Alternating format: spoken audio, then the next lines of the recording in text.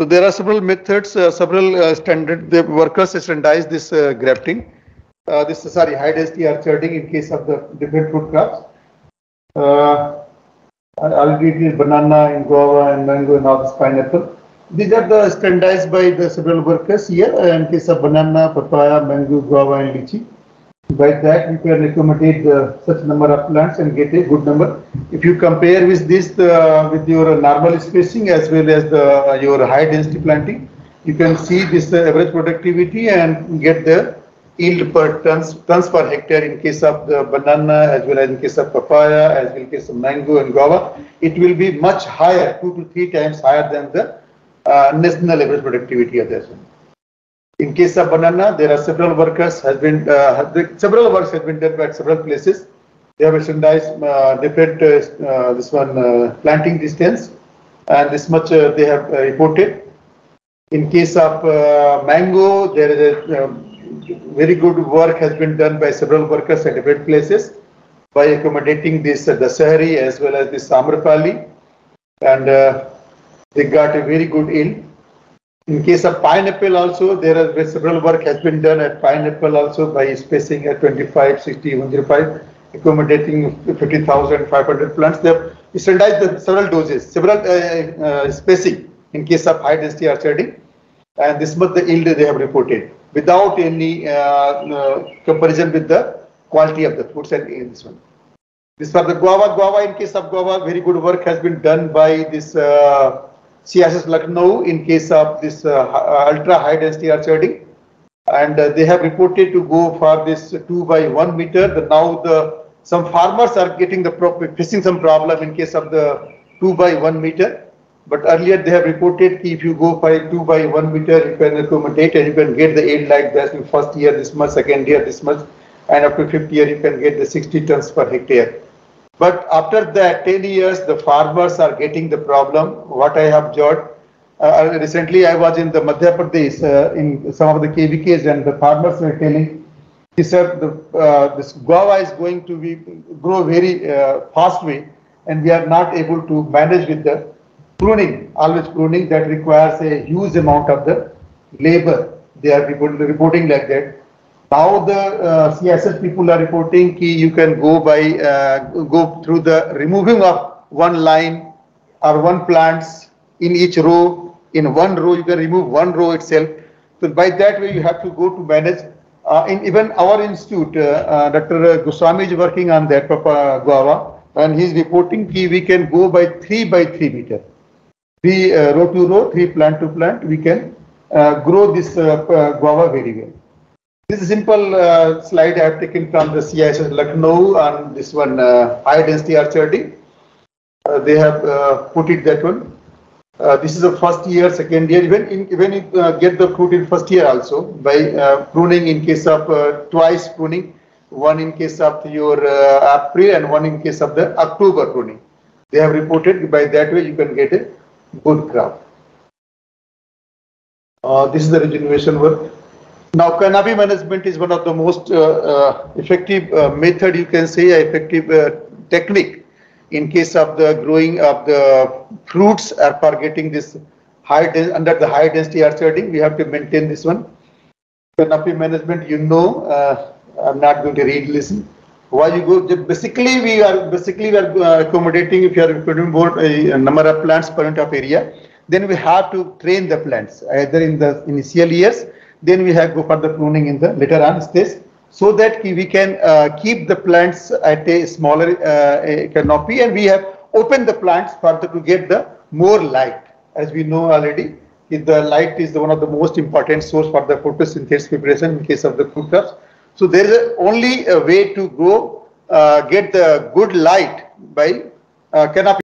These are the way by which you can go for the canopy by using the dwarfing root star, dwarf cyan, growth regulator, training, pruning, and all these things.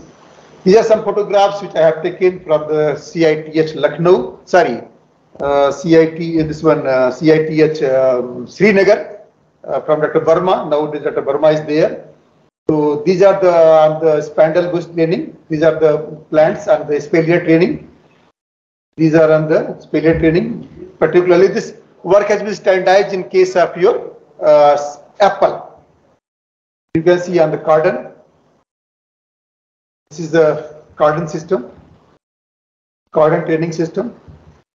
These are some good fruiting you can see on this by canopy management under the high density orcharding in case of the apple at CITS Lucknow. CITS, sorry, I'm repeating again. CITS, Central Institute of Temperate Horticulture, Srinagar. By increasing the next way is by increasing the water use efficiency, we can improve the productivity by increasing the water use efficiency. As we know, there are two ways we can increase the efficiency, that is nutrient and water management.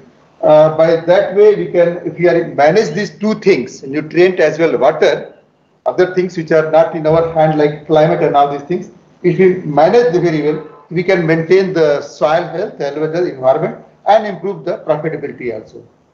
If you see the efficiency, comparative efficiency of the water use in different methods, the maximum water use efficiency in case of the drip irrigation almost 80 to 90%. If you see the water distribution of the plant in different system of the irrigation, you can see in the last slide, this is drip irrigation. Since we are only giving the consumptive use of water, that we are only concentrating the water up to the root zone only. That's why there is no loss of the water. As we know, in case of drip irrigation, there is less infestation of the weeds as well. So we are only providing the water to the plant, only up to the water, this one, consumptive use of water. That's all. These are the advantages: save water, increase yield, quality, reduce labor, and reduce disease and pest management.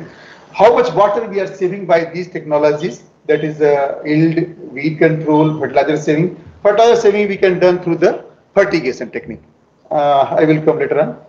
And we can, how much the period within 2 years we can go pay back that one, how much amount we have invested in that one. These are some work which are reported by INCID in different fruit crops, how much yield increase, how much water saving, and how the water efficiency can be increased by using this drip irrigation method in banana, chili, grapes, sweet lime, pomegranate, tomato, and watermelons.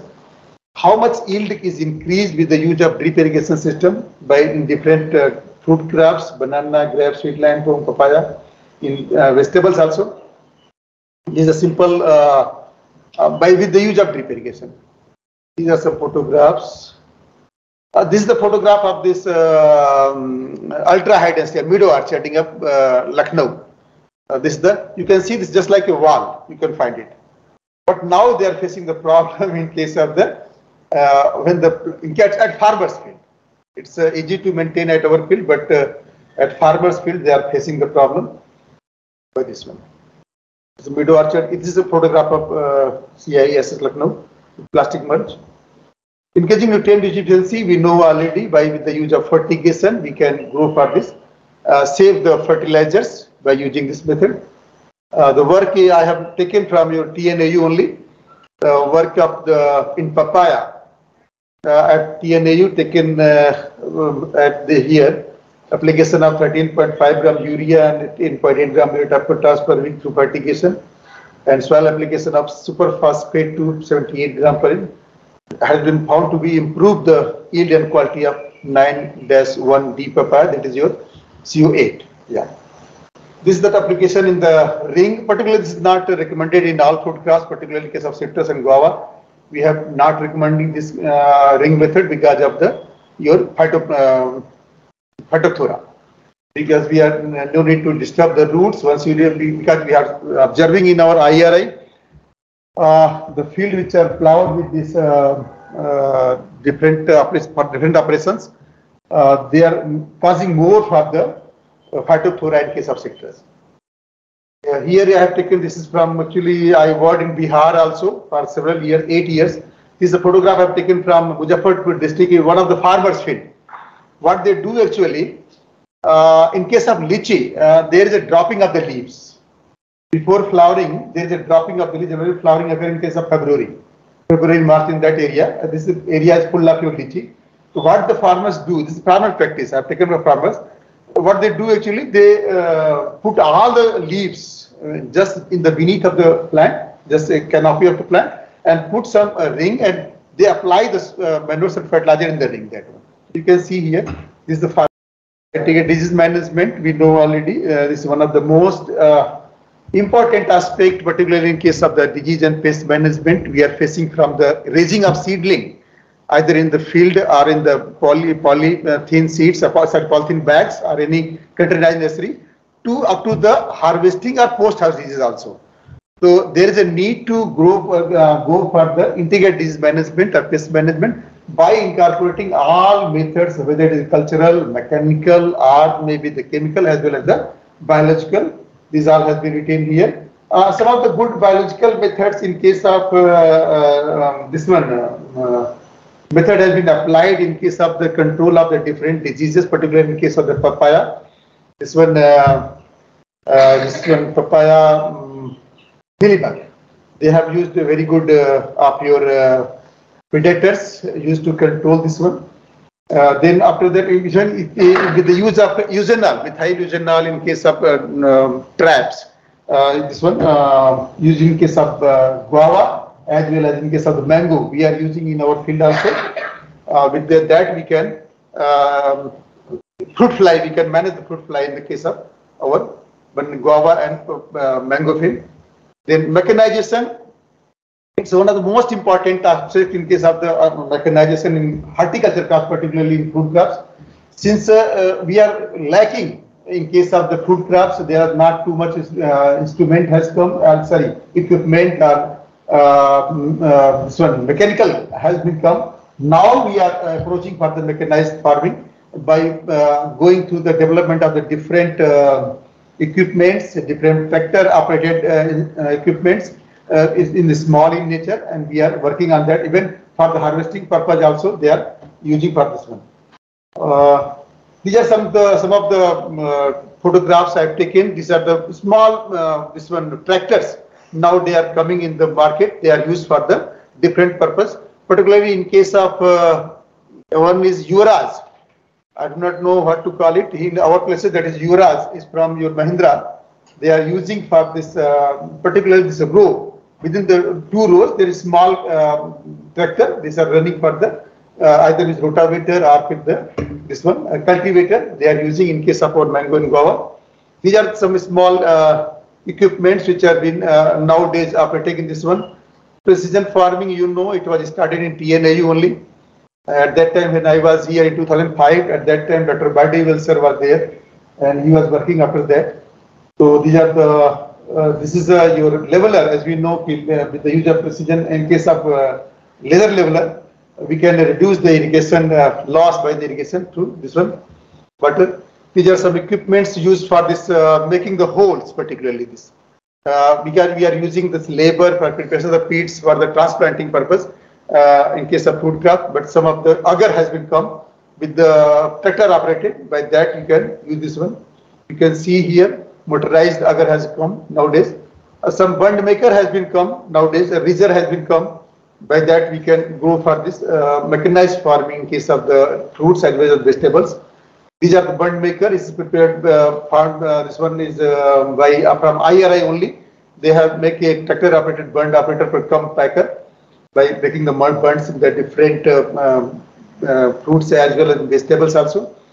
So this is all about today's my talk regarding the how to improve the productivity by management of the field or management of the crops, in particularly fruit crops. By that way, we can improve the productivity as well as the profitability of the fruit crop of the farmers. Since we are approaching for the doubling of the farmers' income, this is one of the motto of our Honorable Prime Minister also. So by that way, we can increase the productivity as well as the profitability of the farmers. Thank you. Thanks for your questions listening.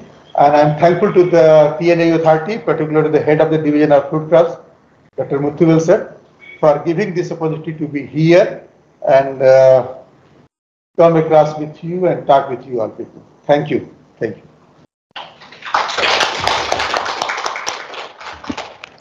Thank you, sir. Thank you very much for your very nice presentation and overview of modern fruit techniques. I have a few questions, sir. What's the future of protected cultivation of fruit crops? Yes, sir. Sorry, I could not take up this one. Actually, I had in papaya topic, but I could not. Yes, sir. We have a future in case of. We are working also, sir, in case of papaya. There, Dr. Jayaprakash is there, and he's working. I think you have seen there, madam. You are in the poly houses and net houses also, both. Sir, particularly for case in the case of this one protecting from the frost in case of papaya, we have seen a very good result in poly houses as well as in case of net houses also, and we have got a very good result for this infection of the papaya ring spot virus, sir. And there was a early if I can show you, I had one in papaya photograph. There is a early flowering, sir. But only the thing is that, sir, the plant height is going to increase. Yes. What we have observed, sir. We planted this Pusa Nanna, as we consider Pusa Nanna as a dwarf variety, but it become tall in that one. But by that way, sir, the fruiting area in case of papaya is increased, area is increased. So we are getting more number of fruits.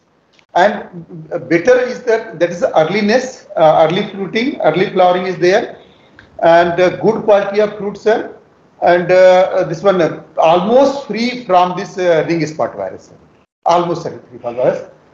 We are only working with papayas. Papayas. But other crops of nowadays I heard some news from even Japan, China. Yes, they are growing mango, guava under protected cultivation. Sir, they are growing in Japan. We also came to the news, sir. They are growing this one some variety they know in case of mango, red color. Yes, again. Yeah, good. And they are growing in that condition and with your use of this fruit bagging. Fruit bagging, yeah. They are growing some mango, sir. They are doing very well. Particularly, I think so, since Japan is a cold country, but they are growing in that way for banana, that may be to protect from this frost and killing injury like that, sir. He there also, sir. In case of if we have compared, Dr. Jayaprakash is working, sir, and we have compared the open field papaya and there is one paper also. He published one paper also. Under open condition as well as the net house conditions, we are getting, sir, almost this one, almost free, sir, particularly from the frost. During from December, sir, last week of December to the second week of January, there is too much cold, sir. Almost less than 10 or almost nearer to 10 degrees Celsius. And then we are getting, sir, almost free from this one, sir, frost. Okay, good quality of papaya, sir. Where in case of the open field conditions, sir, we are facing a problem. After February onward, almost the leaves start burning. There is just after January, there is a burning of leaves and the fruits, all the fruit leaves drop down. The fruit size is very almost drying, start drying, and barren, you can say the plant is almost barren. But those that are grown in the, sir, I can say they have a very good opportunity for the, in case of the frost affected area, low temperature area, and for free from your ring spot. Okay, sir. Mites. Mites Yeah. as well as maybe, but I have read the papers. Yeah. Yes. So in Journal of Horticulture. So in that they have given letters. Here also we have the same experience at TND. Yeah. So here we have grown white and red house and open field. Yeah. So generally these dioecious varieties are somewhat tolerant to PRSP when compared to the gynodioecious varieties. Yes, ma'am. So here also nil incidence of PRSP was observed inside the net house. Whereas under open condition we were able to lose our crop. Yeah. So that was the thing we realized. But the thing is, cost of cultivation is higher. Yes. So when we go for, we couldn't recommend that for large scale cultivation. That is the thing. Even at the rice director, we had a project on net house cultivation. And the center we led that. Yeah. That's right. So that was the result. Actually, ma'am, if you go for the longer year, I mean the. Yes, sir. We couldn't we can cultivate, we can maintain OA up to 24 months, 2 years, 20 to 22 months. As you said, and they are also able to get higher fruit quality. So continuous fruiting, once it starts fruiting, higher, we are able to harvest. But the other thing is, harvesting is becoming again a problem. So when the tree grows tolerant of it, so harvesting is becoming a problem. And even sometimes there is a problem of the net that touch to the net also. In our place also, ma'am, we saw that touch to the top. Yes. More than that. More than that. Even in our Gandas variety, we have seen that touch that one. That is due to internodal length will be more, and fruiting column is more. Yes, fruiting column is more. And we are able to get more fruits and more leaves, that is okay, but harvesting is a problem. And papaya mealybug is a problem. And mites also. Mites was the more problem. So in our cases, ma'am, what we observed, mite is a major problem in our area. Mealybug, if there is anything brought from outside, then otherwise there is not much infection of that mealybug. What I observed, I am also studying that because we are working there. But there is a more problem of mites. What we observed, mite is more serious than a mealybug. Mealybug we found 1 or 2 plants. 1 or 2. When we just observed, we start spraying this one year Marcel. Marcel generally we are spraying there. But people length is longer. So the normal spacing we cannot get completely. We have to go in for wider spacing. So automatically the number of plants per unit area is reduced. So those are all the problems. Generally we go for 1 point, almost 6 feet we can say. 6 feet or 1 point and 1 point. 1 point.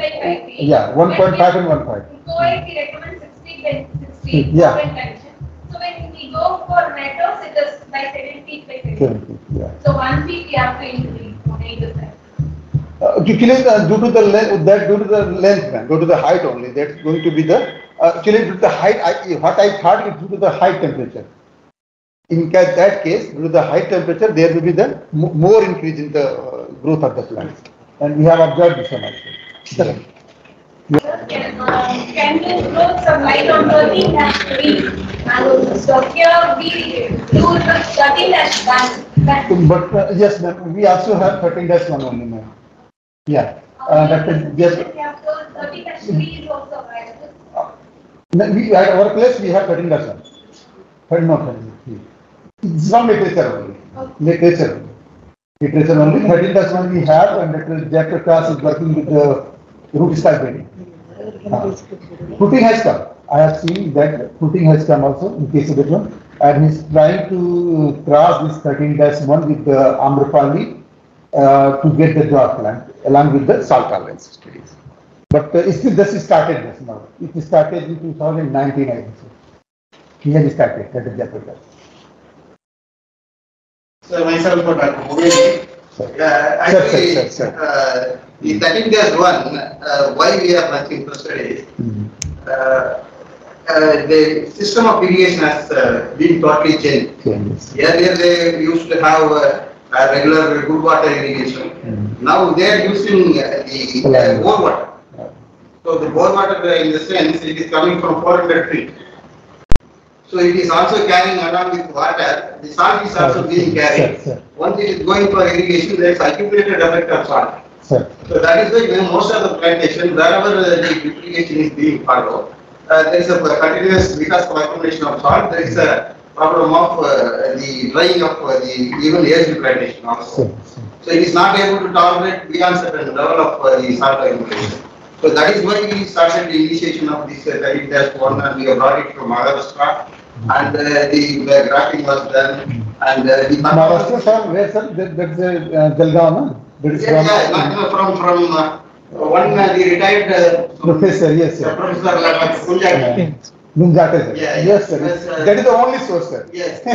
For our Indian people, that is the only source we are getting there. Dr. Jayaprakash also went there, sir. And this is this one is Reliance mango. Reliance mango. Dr. Gunjate, yes, sir. He also gave 100 or something like that. Yes. Like that. Yes, even that during COVID period, we have sent the people and we have collected through the train Okay. the seeds. Somehow I don't know whether it is right now available or not, but some, 60 plants. only 3 or 4 plants they are maintaining. But we have to go still long way, because farmer cannot wait, unless otherwise. This problem is that service is stone only. The problem is this Yes, stone. sir. Getting up a stone, sir. Yes. Unless we have the own plant at own places. Yes. Then we have to start from the either you go for Israel or you go for the Maharashtra. In our cases, Maharashtra is the nearer to go there, and we have to request Dr. Gunjate only. Yes. He's the only source. Nowadays he is working or not. Earlier he was there only. But what we have suggested on we in the deliberation, collecting some of the science sticks and grafting it with our regular rootstock. Now we normally use only 2 rootstocks. One is Alfonso is the only source available as a rootstock. Then to certain extent we are using Bangalore. That is showing vigorousness, and the Alfonso to certain extent it is showing some dwarfing effect. Only the 2 rootstocks are right now available, but both are it's highly sensitive to salt. Why are you using seeds Olura? Seeds, yeah, this is the We have to problem. collect money from West Coast. So that is not a good option, sir, because Yes. this is confirmed source. This is 13-1 is a confirmed, and already everything is over. Trials were over, compatibility studies were over. Only thing is performance evaluation in the large scale plantation we have to make it. So that is the only option available.